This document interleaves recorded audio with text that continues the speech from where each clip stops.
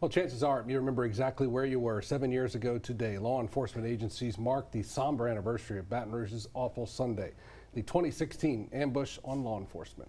Wreaths are on display for the officers and deputies who died in that ambush. In front of BRPD headquarters, family, friends, and fellow officers remembered Baton Rouge Corporal Montrell Jackson, Officer Matthew Gerald, and East Baton Rouge Sheriff's Deputy Brad Garafola. Of course, EBRSO Corporal Nick Touye died recently from the wounds he sustained that day. We don't ever want to get that call, so we want to make sure that we always memorialize our heroes for who they are. BRPD Corporal Chad Montgomery and EBRSO Lieutenant Bruce Simmons were also injured.